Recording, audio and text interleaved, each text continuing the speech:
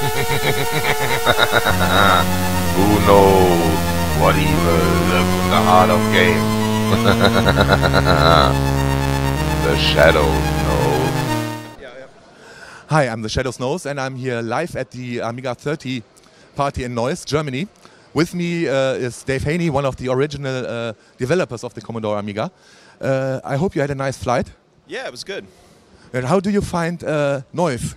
It's what I've seen of it so far. It's great. I always enjoy going to Germany. I've spent more time here than any other country but home.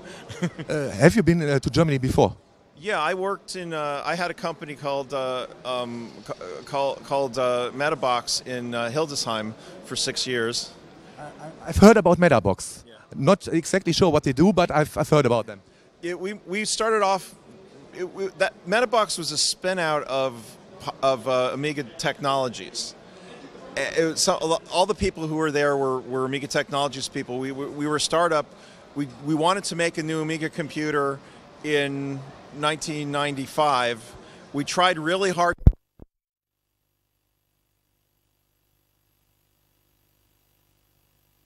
So Metabox was a spin out of Amiga Technologies. We got a place in Hildesheim, and we tried really hard to make a new Amiga. We tried to get the rights to the operating system. We just wanted what they called snapshot rights. You get a copy of it. No more. You don't need support. Any changes we could give back to them. No, nobody really owned it. Was the problem. After SCOM, it was kind of in limbo for a while. So we talked to B for a little while, and we ended up reselling B boxes, but they weren't going to port the operating system to anything. So we ended up making a Macintosh clone. Was it an Amiga-based chipset, an evolution of the AA chipset, or completely new development? It was a system. We were using off-the-shelf graphic chips at that point. It was PowerPC based. The early stuff, basically what we did for the Macintosh clones, we bought motherboards from UMax, and we made our own PowerPC module. And then that's why we were the first company in the world to introduce a 300 megahertz Macintosh, because we were making the boards. We were spending all our engineering effort just making the fast part, the part that was expensive and good.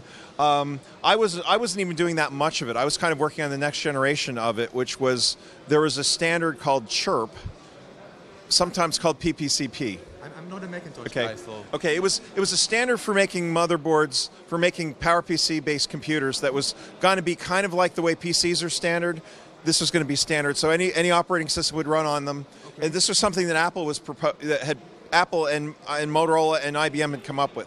So I was working on that, which was the thing we called the Pius One. That was designed specifically for multimedia. It had a CPU card that you could replace the CPU and the memory at the same time. It had a really good sound chip, so it could do 64 channels of MIDI or audio, 64 audio channels. That was built in. We were still going to use off-the-shelf graphics chips because a little company can't go and make a graphics chip. So that was going to be our Macintosh clone that was really going to change the world, except Apple decided that we couldn't make Macintosh clones anymore. So then we switched to set-top boxes. Any clue if these set-top boxes were sold or just developed?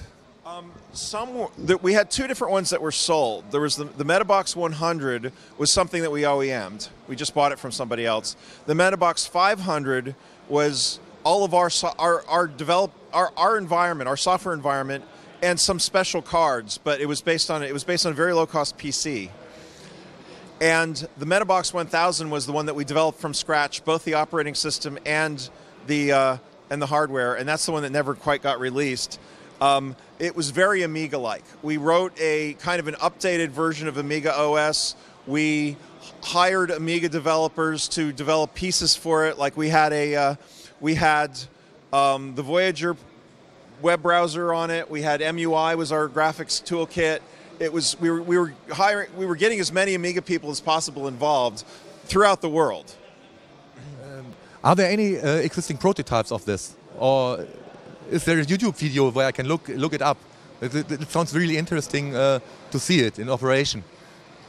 I'm not sure about video. Video is not quite what it is today, where you have it on every cell phone. But there are prototypes around. I think I sold a couple on eBay at one point, just because I had a bunch of I had like 8 or 10 of these things at home that really had no use anymore. Various different revisions. Part of the problem was the set-top box was a constantly changing thing, and every time I went to Germany, Mr. Domeyer, our CEO, is like, Dave, there's a few more things I'd like to see in this set-top box, and I'm like, okay, Stefan, I'll put them in the next revision. Yeah, the set-top box business. We had one called the D-Box, which was, and the D-Box 2, which was almost a standard for 10 years. Yeah. And it was sold with a subscription for our subscription channels. Mm-hmm. So I think third-party set-top boxes were very scarce over here anyways, because you got the one bundled with the subscription.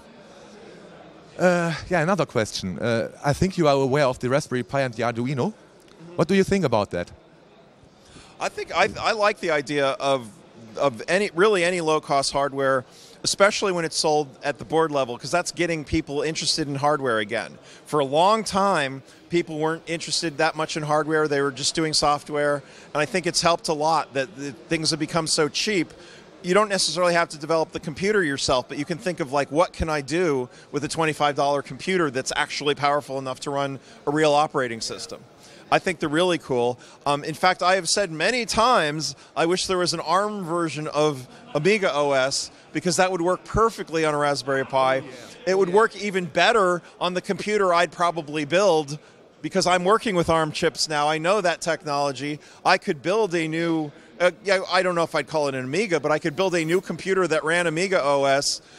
Just running Linux doesn't interest me. I'm not going to just go and make another Linux computer. There's plenty of those. So you're not a Linux guy, or? I mean, I know it. I've used it. Sometimes if I'm going to do any quick programming, I might use Linux. But it's not, it doesn't really do anything for me. I know all that's wrong with the whole way that Unix works compared to the way Amiga OS works. So I mean, it's just not that interesting. The guys who program my computers at where I'm working now are using Linux. It's everywhere. It's a good thing. It's just not my thing. Yeah, okay, but you always get the plague. Microsoft Windows is the plague, Apple is the plague, and Linux is another plague. So it's just choose your disease and stick with it, I think. I mean, some of it's you have to use a computer to get work done. So I have a really nice PC at home. It runs Windows because that's where all my CAD tools run. If my CAD tools ran on Linux, I'd probably be running Linux full time. If my CAD tools run on Macintosh, I might retire and become a musician or something. I'm really not a Macintosh fan, but me either. But I tried to be. If I had made a good business with Macintosh clones and Apple had kept it going, I would have become a Mac fan. I would have worked really hard to like it.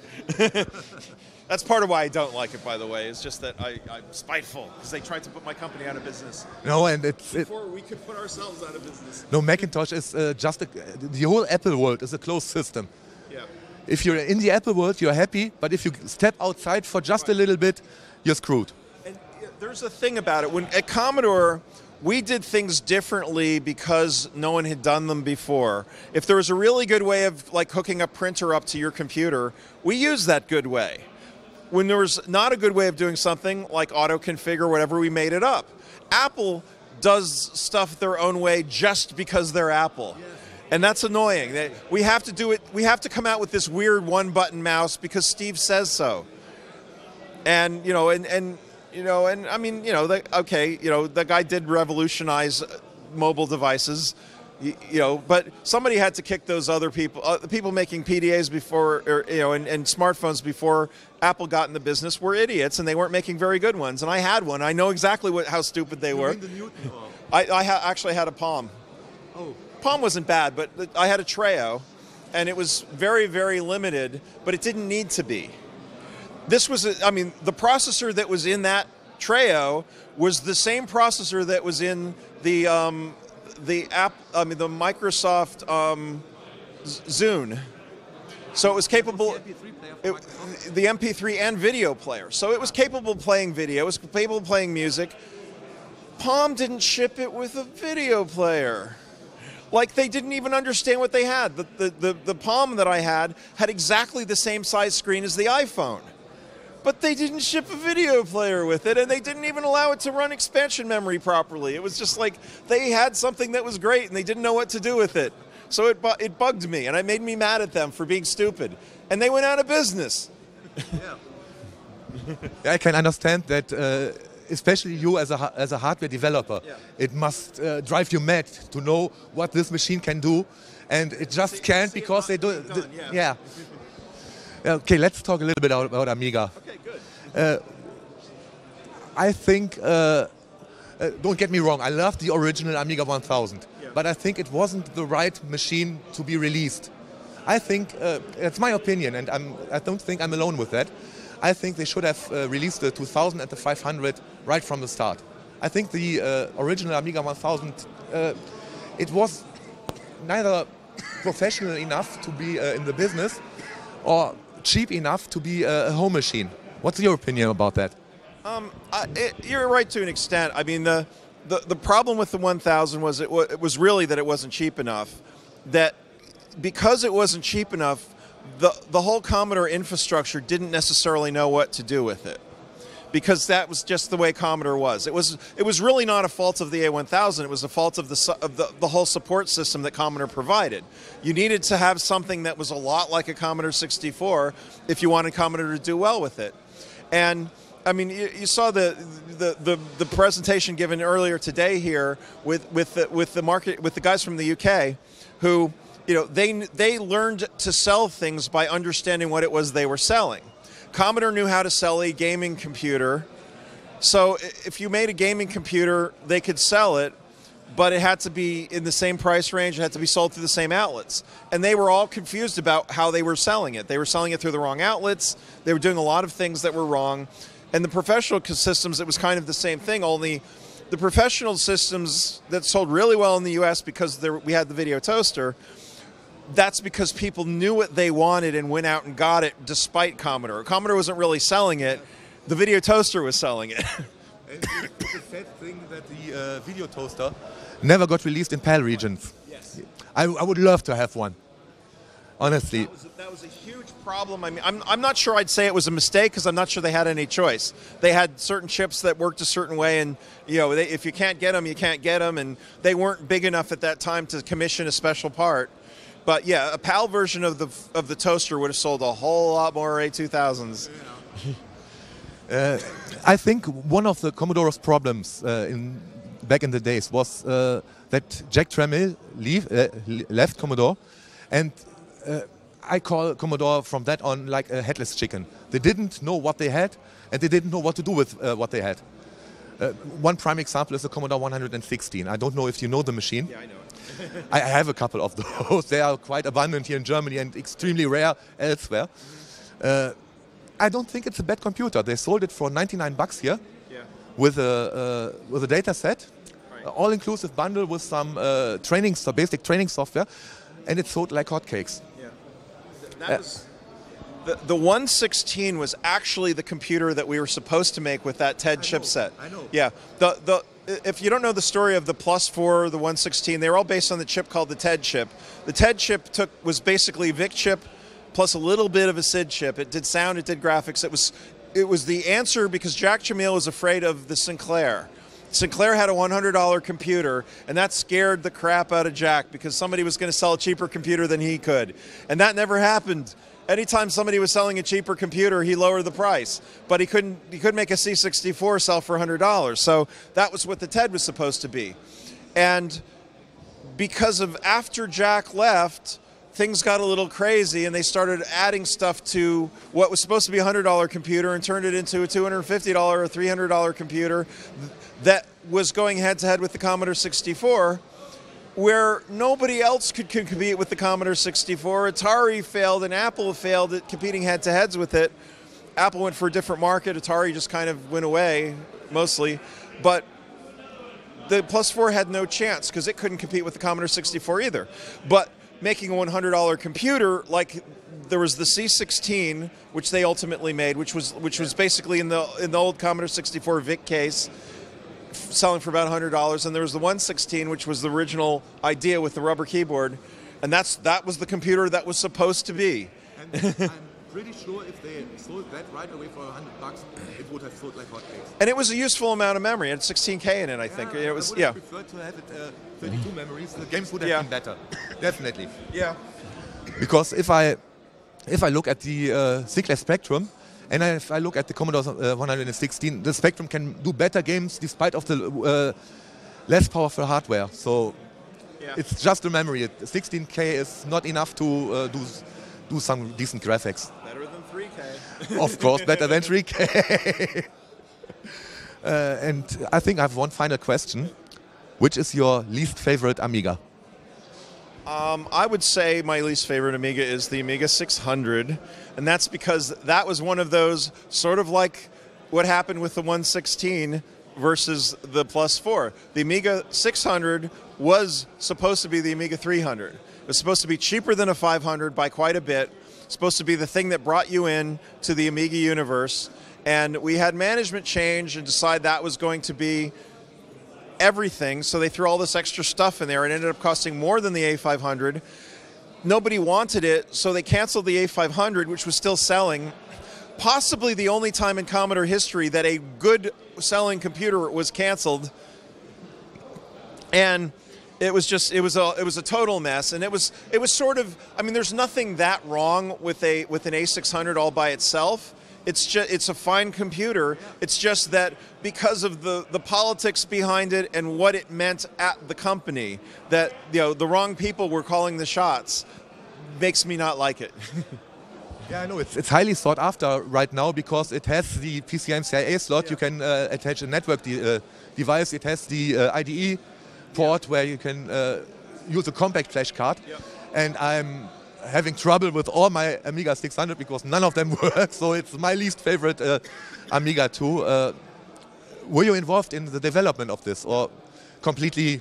No, it was mostly George Robbins. George Robbins had done the 300, and he was getting charged to add the stuff to it. So Brian Fenimore may have worked on it. I'm not sure if he was. Brian Fenimore had started out as a lab tech, got his engineering degree, and then became one of our low-end engineers too. I was doing the high-end stuff, and at that point I was off in Neverland working on AA chips and AAA chips, and just trying to basically get all these new chip designs up and running so we could figure out if they worked or not and make products out of them. I wasn't actually working on the products. Yeah, and that's, I think, what makes the Amiga such a great machine. The people who worked on it didn't do it as a job. They did it as a passion, I think. Oh, yeah. I think that's the reason why this is such an awesome machine. And we have 400 or 500 people right here in a small town in Germany celebrating the 30th anniversary of it. And on my live stream, I have dozens of people who said, oh, I would have liked to come, but I could not because when I checked, all the tickets were sold out. So it's still huge. It's one of the hugest milestones in computing. To me, to be honest, it's a gaming console. The Amiga for me was always a gaming console which I could do computing stuff on. Right. And that was great. As a teenager, I watched the first porn on the Amiga because it looked so much better than on a Commodore 64. What teenage boys just do. Yeah. At the age of 13, 14, 15, you watch porn on the computer. We all did. We did. Okay. Okay. Yeah, I mean, it's as I was saying on stage today, it's completely 100% unreasonable for somebody like me who's doing electronics to expect you to remember what I did 4 years ago, much less 20 or 30. So I mean, it's just, I come here and I'm like, I get all teary and misty because it's like, oh wow, people love these things that we wanted them to, but people move on. I mean, you're not using the camcorder that you bought 10 years ago, and you're not using the phone that you bought 5 years ago, and all. So the fact that that Amigas are still understood and well known and people love them, it's great. I mean, you can't. That says more about what I think I did then than I could ever put into words. It was an important part of my childhood, and I think a lot of others here. It played an important role. The Amiga didn't bring me to computers. It was the Commodore 64 3 years earlier. Yeah. But the Amiga made me stay at it. Right. Because it was a useful computer, you could do anything with it, and it was an awesome console. It was. Yeah, I think that was a good part of it too, is that you could do whatever you wanted to with it. You could write music on it. You could play music on it. You could play video games on it. You could write books on it. You could make a movie on it. No, there had not been a computer that would do all of those things before. And I've done all of those things on it, even the porn. I remember my first retracing job, just a metal ball on a grid, and I think it took 2 days to render. But it was an Amiga. It looked great afterwards, and I've never seen such things before. And oh yeah, we were putting. I designed circuit boards on the Amiga. We were putting tools in the hands. We meaning the whole community, because we had all these people writing great software. When I'm done with something, it sits there and generates heat. It doesn't do anything. Then I give it to the software guys, and they make the operating system alive on it. And then it sits there and maybe does a nice boing ball and generates heat. It isn't until the software developers come along and make it really do something. But that's why you come to something like this and you see, wow, well, look what you did with that 20-year-old computer. That I'm still amazed. Even today, I'm amazed that that something that I did is doing that now. Something I was involved with. Because I think we also tended, because it was a computer that could do all these different things, we tended to get people who were not one issue people. We got the creative people. We got people who could look at that computer and say, I imagine doing this other thing, and I know I can do it on this computer rather than somebody else's. So I mean, I think there was a real synergy between the community and the developers, and that's one of the reasons why like myself and and RJ and a bunch of us others stayed in contact with the community after Commodore, during Commodore. We were answering questions late at night because we wanted, because that gave, if I'm making something, I'm making a new computer, I'm making it for you and you and you, I want to know what you want. And we didn't have a marketing department that functioned and said, this is what they want, so we had to kind of figure it out. To be honest, it's not a bad thing to not have a marketing department which tells you what to do. Or would you love to work for a marketing department? It's not so much working for a marketing department. If I knew that I had a marketing department that could figure out what our sales department were able to sell, and then they would go and sell it, that's a whole lot better than just guessing. Because we're still going to put in there what we want. We just want to make sure that they're getting what they want too, because they have to be able to sell it. That's like when the UK guys were saying we wanted the A300 because we knew how to sell it. They didn't get the A300. They got something that actually hurt their business when the A600 came out. And it was because, mostly it was because it was called the A600. People expected it was going to be better. And it was for an Amiga, I mean, it had features the A500 didn't have, but for an Amiga, it didn't have any, it wasn't faster, it wasn't cheaper, there was no reason for it. So, a marketing, those guys had marketing people. They knew what they could sell, they just didn't get it. Okay, now, one final question that comes into my mind. What was your experience with the German department of Commodore in Braunschweig? I always had a good time with the Germans. I mean, I didn't do a lot of projects with the Braunschweig engineers. They were doing things like the bridge board. I did tell a story about the. I think you did the story about the original Amiga 2000. I think. Yeah, because and that was one of those things where they made the A2000 mostly because of the bridge card. Because they wanted a place to put the bridge card to build a PC inside an Amiga. And it just so happened that I mean, like I said, it was it's a really ugly computer, but at least it has a soul. But it is kind of ugly, but it was very functional too. If there was no 2000, there would not have been a video toaster. There's and all this other stuff that plugged inside. So I mean, there were some very good decisions made there. It just wasn't very beautiful. But I didn't have any problem with the Germans. They had done what they needed to deliver that so that they could get they could start work on the bridge card, and I took it over and and applied all the new technology to it to make it cheaper and enhanced, more reliable, enhanced, because it did other things. It had the CPU card you could plug in, and had the full video slot that we just came up with. One afternoon I was looking at the video slot, which they were thinking was just a Genlock slot, and I said, we need to run 8 more bits of video there, because we had 4 bits, the 4 bits of video you'd use if you used an old-fashioned digital monitor. Yeah. 96 colors. Yeah. Well, no, but there were 4 lines of digital video that went there, that were for like a Commodore 128 monitor. You'd never really want to run your Amiga on a Commodore 128 monitor, but you could. Don't know anybody who ever tried that. But well, they had put the original 1000 had put that on there because that was a popular kind of monitor back then. No one ever used it that way, but you could. So I said, well, we need the other 8 bits, so we can have all 12 bits of our video on that card, on that slot. And George Robbins, who of course was the 500 guy, but he was also my advisor when I was working on the 2000, since he designed the 500 stuff, and he was a month or 2 ahead of me on the design. And he said, well, let's just run a parallel port over there, so signals from one of the CIA chips went over there, so you could make it do stuff, right? So that's what made a video toaster possible the way it was done. So not something we were expecting. Okay, then I want to thank you for the interview, and I hope to see you again in 10 years when we celebrate the 40th anniversary of the Amiga. I'll be here. Okay, thank you.